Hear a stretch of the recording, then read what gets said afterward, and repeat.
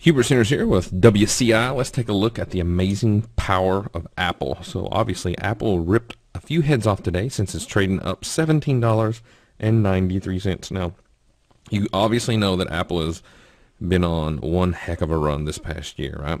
And then around October, it topped out and it sold off all the way down to almost $500. Not quite, but really close. And now it's bottomed. You see this big green volume stick here? That's good volume. You have a doji here.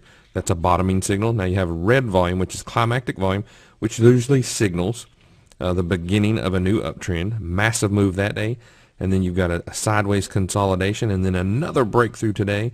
So what you're looking at is, if you're short, you're sitting here going, oh dear God, when's it going to stop, is what you're asking yourself. If you're long, you're sitting here going, oh thank goodness, it's coming back. Here's probably where it's going to go to before it slows down. 605 will be the first pit stop it'll take. It'll gently slow down at 605. And then after that, it needs to clear 628 if it wants to go take out new highs above 700. Good luck. Hope it helps. I'll see you on the next trading video.